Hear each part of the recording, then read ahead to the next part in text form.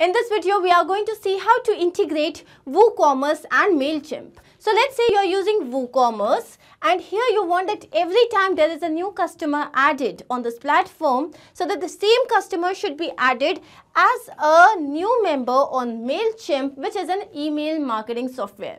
Now here you can do the same by integrating these two applications, and the same can be done using Pabbly Connect software. Here your trigger application would be WooCommerce and your action application would be Mailchimp. Now how can you do this yourself? To understand that, let me take you to my screen.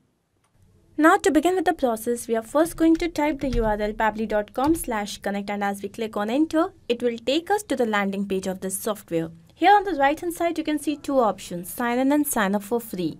If you are an existing user, simply sign in. If you are a new user, then you will have to click on the sign up tab. It will not take more than 2 minutes, and also at the time of account creation, you will get 100 free tasks. So now I'm going to click on sign in as I'm an existing user here. And as I do that, it will take me to the all applications page. So I'm going to click on Pabbly Connect. Why? Because I'm using this particular application for the integration. Now we have reached a dashboard of this application. On the right hand side, you can see a tab, create workflow. Let's click on this. And now I have to name my workflow. So I'm going to name it as add WooCommerce customers as Mailchimp subscribers. Why? Because my objective is that every time there is a new WooCommerce customer, the same should be added as a Mailchimp subscriber. So now I'm going to click on create. So now we have reached another window where you can see two very important events, trigger and action. Triggers and actions are basically those two principles or concepts on which this entire automation works. Trigger is when this happens and action is do this. Basically, action is the response of the trigger. So here my trigger application will be WooCommerce. I'm going to click on this. And next is the trigger event. Trigger event is the event that makes your workflow start. So here I'm going to choose as, see, my objective is that every time there is a new WooCommerce customer. So my trigger event would be customer created. New customer created. Let's click on this. And now you can see that we have received a webhook URL. So this webhook URL is going to act as a bridge in connecting the two applications. And we have to follow the following steps to set up this connection. So first we have to go to WooCommerce. Then on the left side bar, we have settings. So now I'm going to take you to my WooCommerce account. So this is my WooCommerce account. Here on the left hand side, you can see WooCommerce, and then we have settings. Let's click on this. So once we are here, we have to go to advanced option. So I'm going to now click on advanced, and then here you can see webhooks, right? We can click on this webhook thing. And now as I come down, we have to click on add webhook. So let's click on this. And now here you can see that we have to name our webhook. So let's say it is, I'm going to name it as test webhook. And the status here is active. Then the topics. So here you can say a customer created. Then we have the delivery URL. So here you have to paste the URL that we have received. So I'm going to copy this, go back to WooCommerce and delivery URL. So I'm going to paste it here. And finally the API version, so it has to be the latest v3, and let's click on save webhook. So here you can see that the webhook has been updated successfully. Going back to Pabbly Connect, so here you can see that once we have saved this webhook thing, we have to capture the webhook response.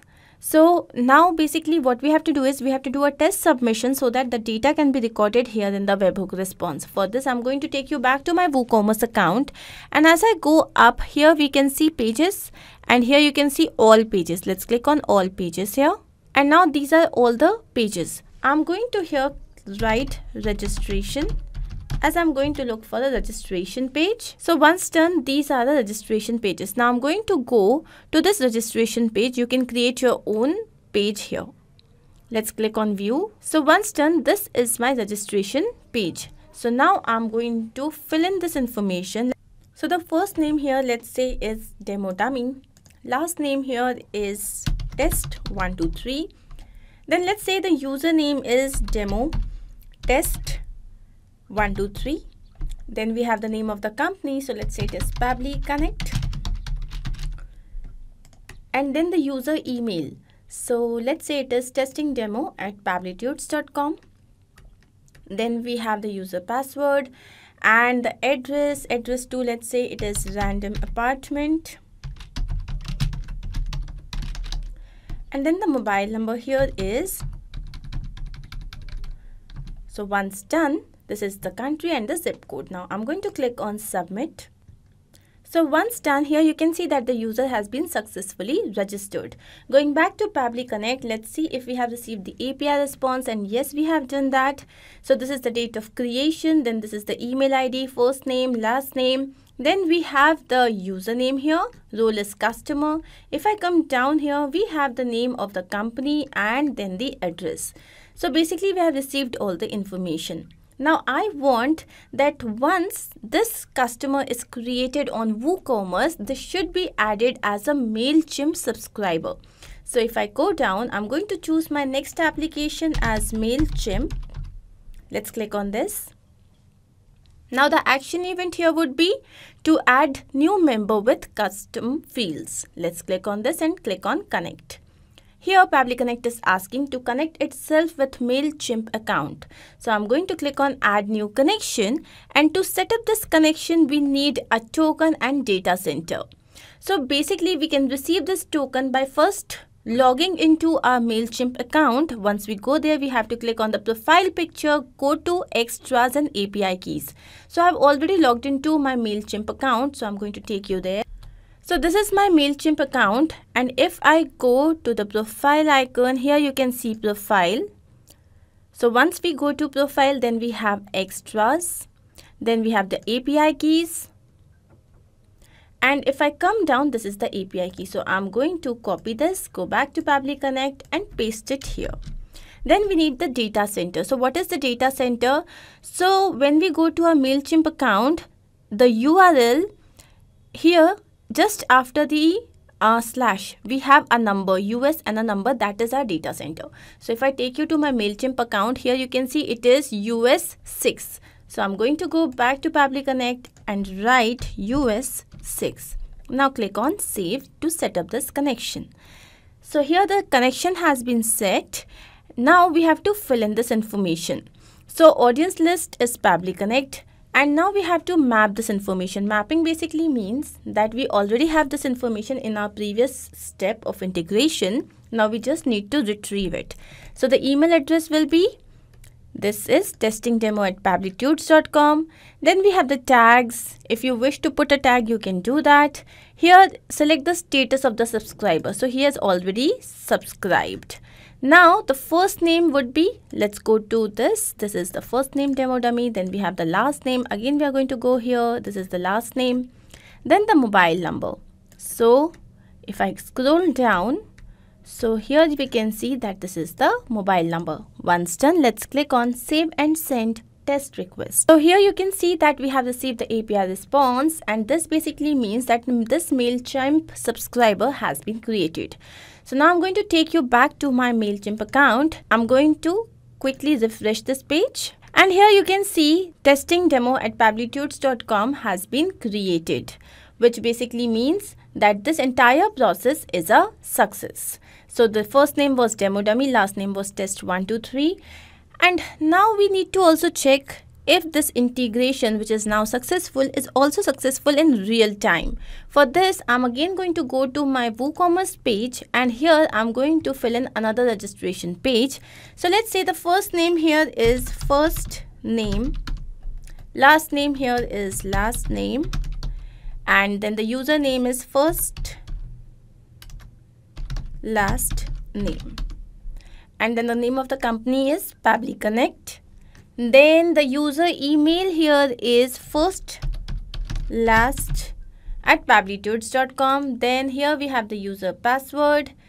And once we have this, then we have the address too. So it's say random apartment. And then the mobile number here is 91 and then I'm going to click on submit. So as soon as we do that, here you can see that the user has been successfully registered, which means the same user should now be added as a contact in Mailchimp. So let's go back to Mailchimp, and here I'm going to refresh this page. So here you can see that this particular user has also been added as a subscriber in Mailchimp account. First last at pabblytudes.com. This is the first name, last name, mobile number.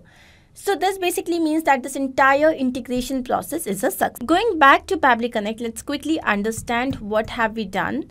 So this is an extremely easy two-step integration process where the first trigger application was WooCommerce and the trigger event was new customer created. The action application was Mailchimp and the action event was add new member with custom fields. I hope this is very much clear to you. In case you have any doubts, you can refer to the workflow. The same workflow is given in the video description, and also you can clone the same workflow to start processing immediately. Apart from this, if you have any advice or suggestion, you can always write to us. I hope this was helpful.